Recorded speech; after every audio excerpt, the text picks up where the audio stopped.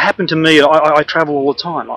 It still annoys me that it happened to me, that someone suckered me in like that, and then, you know, basically I'm not sure if they were trying to kill me or not, but they went very close to doing it. He could have stopped breathing if he'd been on medication for a heart problem. He could have had a heart attack. Anything could have happened. And if we hadn't have found him, would he have woken up? I don't know.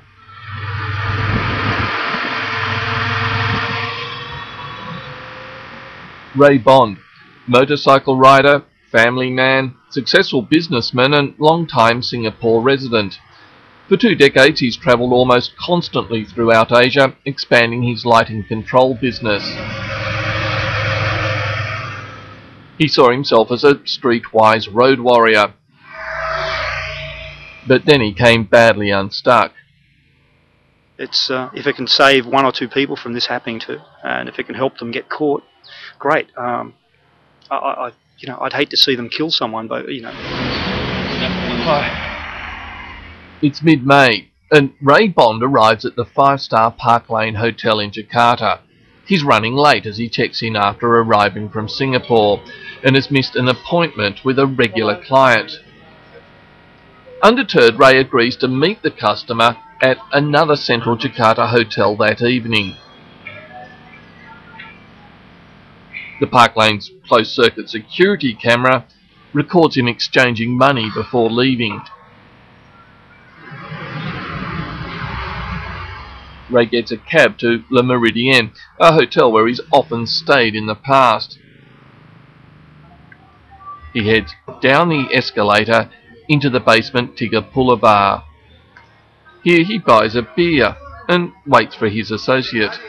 I was standing near the door waiting for him. I was a bit early. Then, you know, I was halfway through my beer when the guy next to me, who I didn't even see come up, clinked his glass on mine and said cheers, and I said cheers back, and then he started to talk to me. Told me his name was Aaron.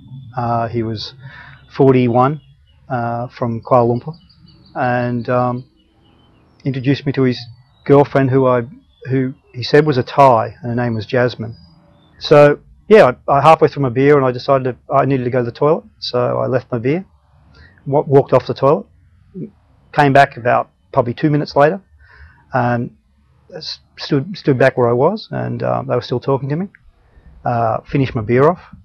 I know a little bit about Rohypnol now. I mean, I've been looking it up, and it has no taste. It's colourless and odourless, so it'd be very easy to put it in a beer, and you wouldn't even know it was there.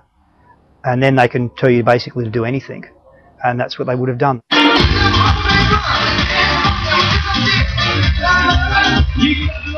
There are 2 bars in the hotel basement. As the drug begins to take effect, Ray checks out the inner bar to see if he can find his client. Then he returns to find the girl Jasmine and the man Aaron waiting for him. And he had 2 beers. The bar was only a few metres away, so I actually saw him get the beers. He offered me a draft beer. The last thing I remember is taking the first sip out of that beer, and then I've got no real memory probably 5 days later. While Ray can't remember what happens after that sip of beer, he and his wife Helen have pieced together what follows next from security camera clips. I cannot remember this. There's the palm tree. Yeah. This is just so foreign to me. That's right. Now they took you up a different. The clips reveal him returning to the Park Lane Hotel about an hour later, accompanied by the couple from Le Méridien. I look perfectly normal. I look happy. I'm talking to my 2 best friends, it looks like. And we go off we go downstairs. I assume to a bar downstairs. There's a bar in the basement of the hotel we're staying. And I've looked at that probably 100 times, and it's not me. I cannot remember one single piece of that. It's not something I would have done. It scares me that this part of my memory is just not there. It's just it's missing. The next security video shows the trio entering the lift lobby a short time later, except now Ray is starting to look worse for wear. Looking back, he believes the couple have now given him a second, more powerful drug.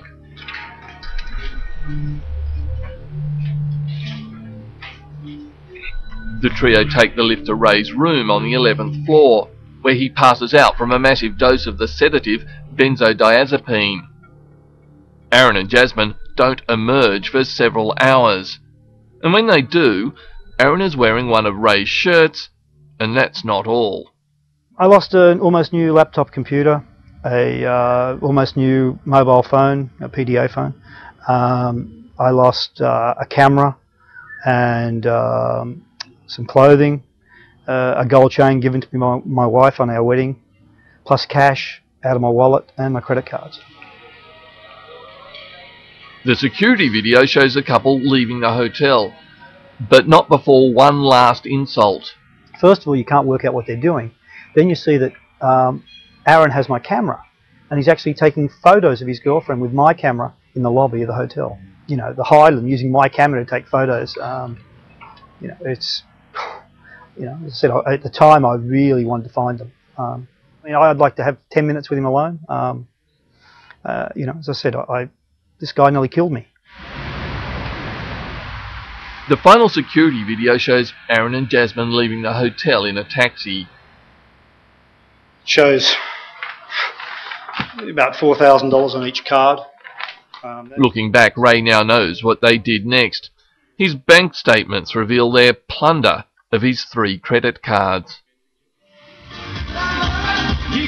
First, the couple book into the Crown Plaza, another opulent Jakarta 5-star. They enjoy room service while they wait for the shops to open. Then it's off to the ritzy Plaza Indonesia shopping centre. They spend $900 at a department store, $277 at a spree, get themselves new jeans, a mobile phone and some shoes.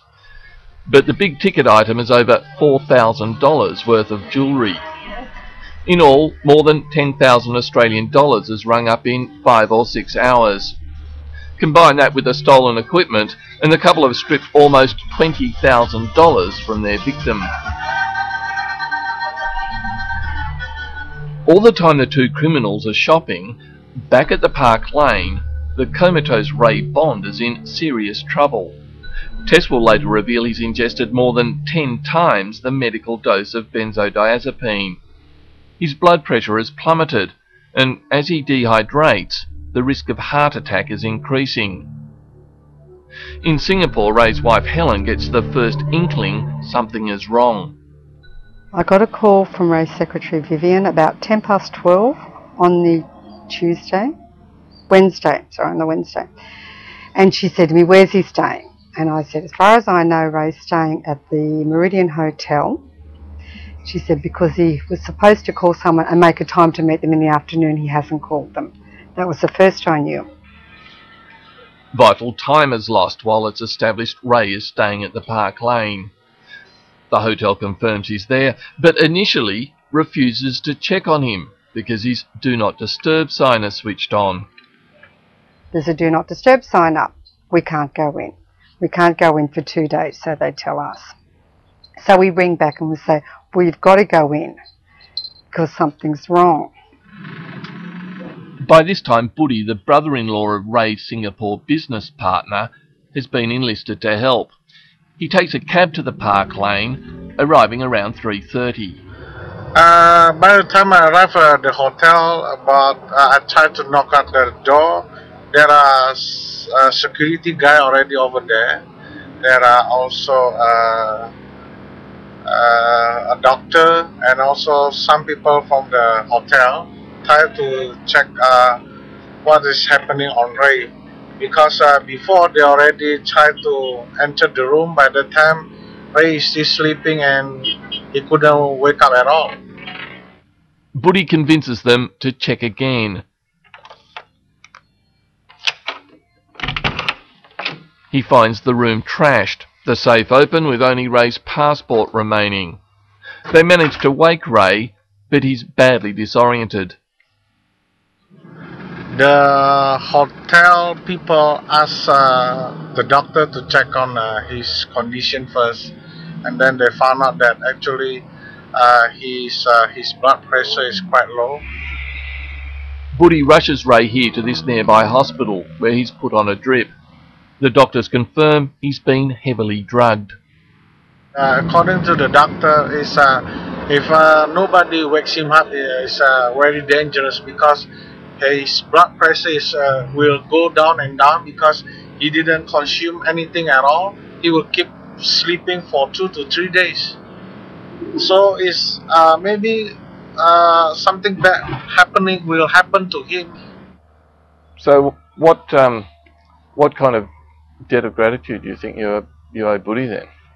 Huge. I mean, I think we owe him big time. A urine test taken back in Singapore reveals that 4 days after being drugged, Ray still has almost 6 times the recommended dose of benzodiazepine in his bloodstream. 2 months after the incident, he's gone public to warn others.